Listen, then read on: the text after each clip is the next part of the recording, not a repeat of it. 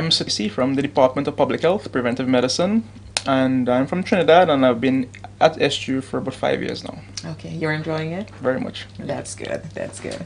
All right, bioethics. I'm going to start with you, Dr. McPherson, bioethics. Let us start out with a definition so that I and the viewers have a better understanding of what exactly is bioethics.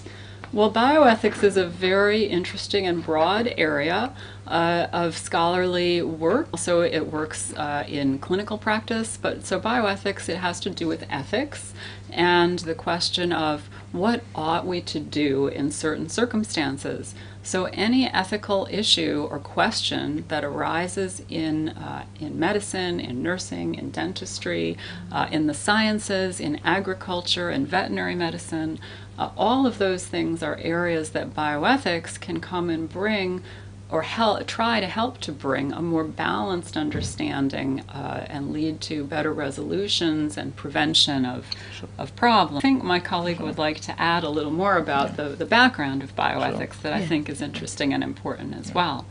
Well, I think when one thinks about ethics, it's always good to understand where it came from. Its genesis, to appreciate what we have today. And I think from recorded history, one can appreciate that the concept of ethics, derived from the word ethos, began with a discussion occurring in the politics in the days of the empire, politics, and also transcended into medicine and philosophy with Aristotle.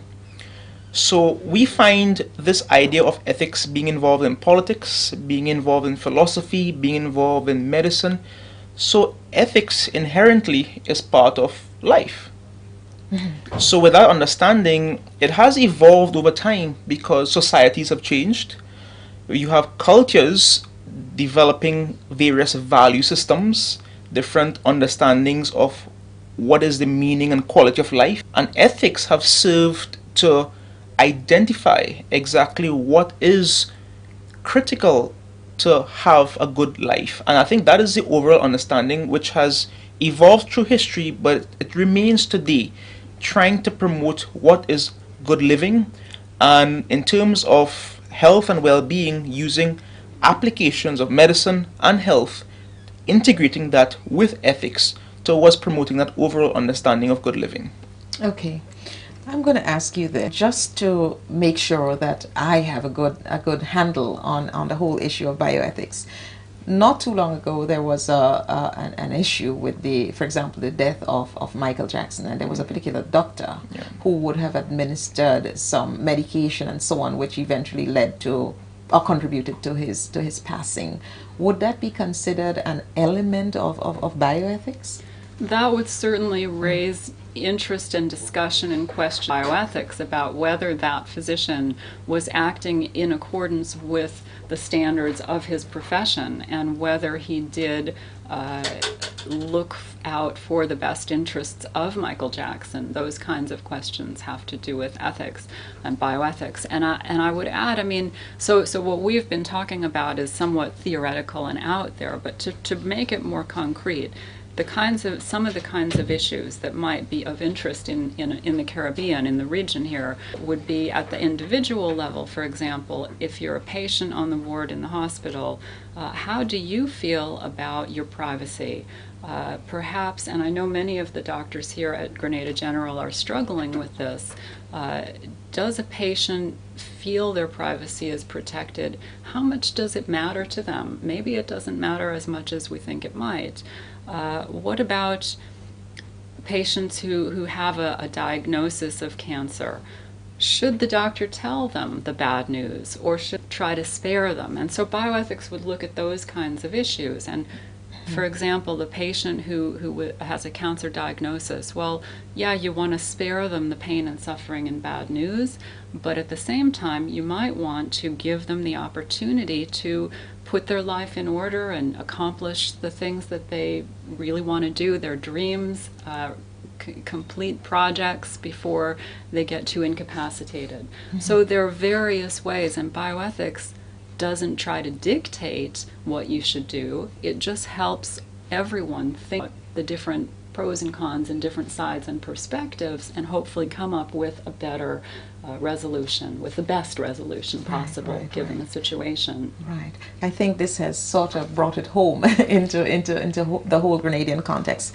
And your doctor as well. Yeah. Right. So Dr. Bidasi, another example, another prime example could be a diagnosis of, let's say, HIV/AIDS, for example, where a person diagnosed and then it's an issue of, do you tell the spouse, for example, do you tell the children? Are they ready to let their family know that they have had, for example, a positive diagnosis? I suppose this is the question of bioethics would come in there clearly.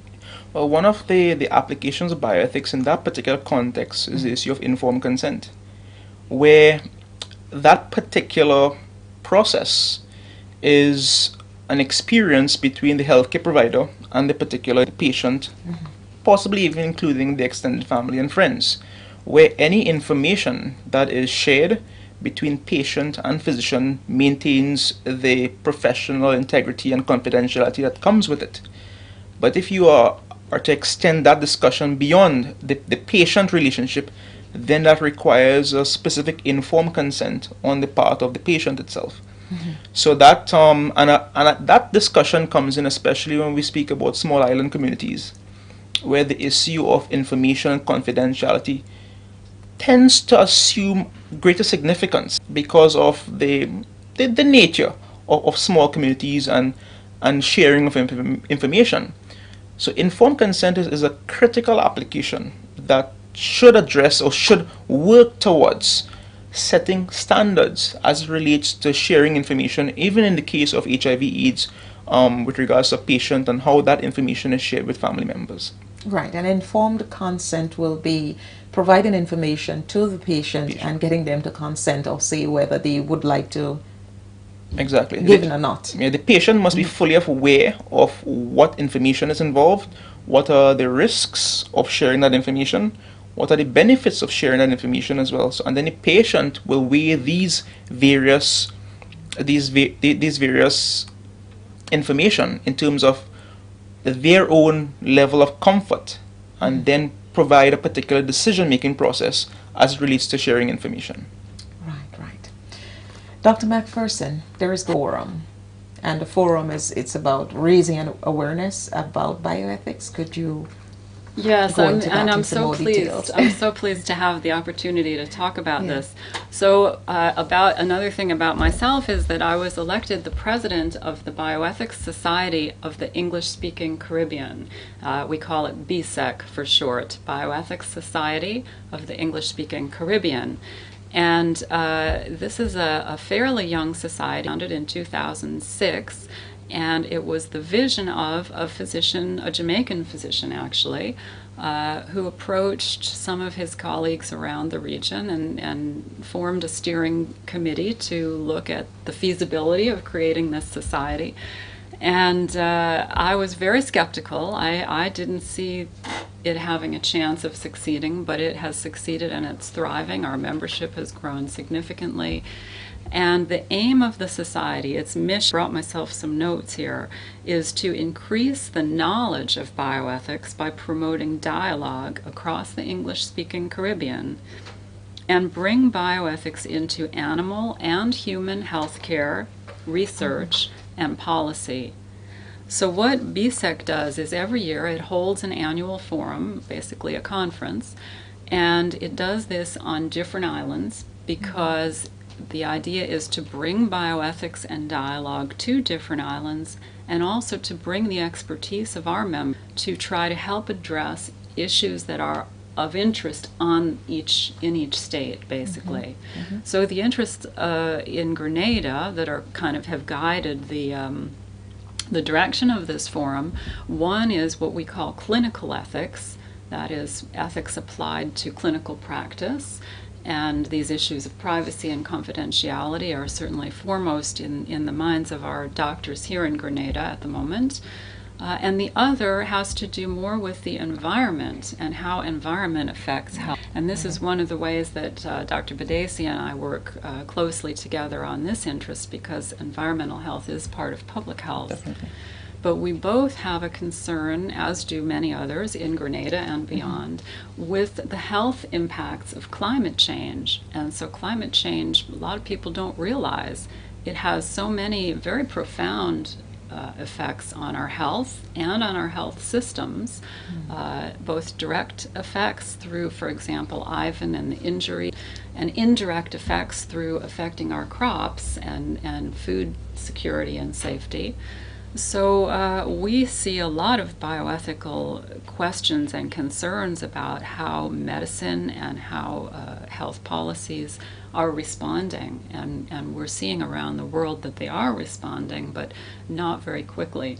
So anyway, we have a session dealing with environment and climate change and health and bioethics, and we have a session dealing with the clinical ethics, and then one other session on that day, which will be a more general topics, and it will include things like ranging from high-tech medicine to corporal punishment and the ethics of the impacts and motivations and things. So the forum will be, I think, a very interesting, wonderful day. It's on Saturday, November the 16th at St. George's University in Bourne Hall.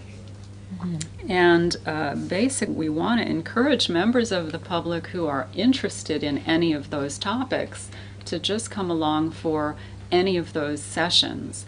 Those of us who are there for the day will register and pay the fee for the day, which includes lunch, and the public is certainly welcome to do that. But, you know, to give up a whole Saturday I know is difficult. It's difficult for me, actually. But it's worth the cause in my case as the host. But I think the average everyday person or students might like to just drop in. They don't have to pay. They can just drop in for the session that interests them. But it's quite inexpensive. I'm seeing here it's just $10 US. Yes, so it's $10 US to register for the day and have lunch if you're a member. But if you're not a member, it's actually US or 50 EC. And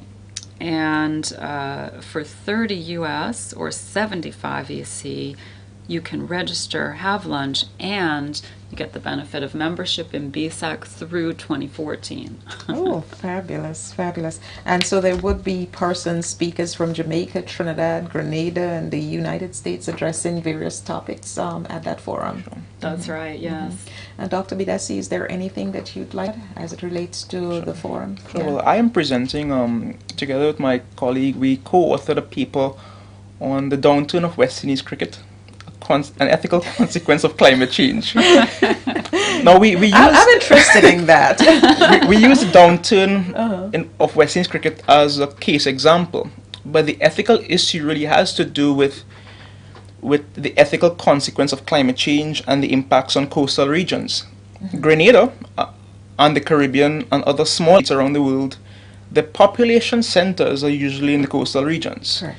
The majority of our economic activity, our food sources, our housing infrastructure is at the coastal regions. And climate change has a direct impact on that. Increase in sea level, increase in extreme weather events, in terms of the impact that damage can have to coastal societies.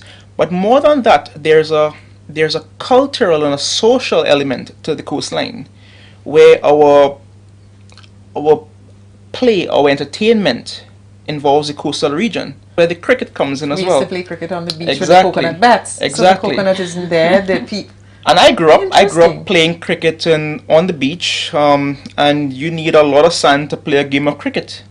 But if I return to those beaches, I may find it difficult to pitch some marbles because the amount of sand is no longer there to play cricket or football per se. Never thought of it. So that's just to give you an idea about the cultural value associated with climate change and what are the ethical issues involved. Now, the ethical issues can include individual issues as well as collective issues. Individual in terms of what we do as an individual.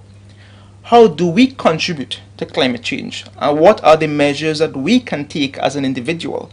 And then collectively, for example, what Dr. McPherson spoke about, looking at policy issues as it pertains to what societies as a whole can actually utilize. For example, moving towards renewable energy, looking at reducing our own footprints as small island states, and albeit at the global stage we contribute the least to the climate change problem, but we disproportionately are affected the most.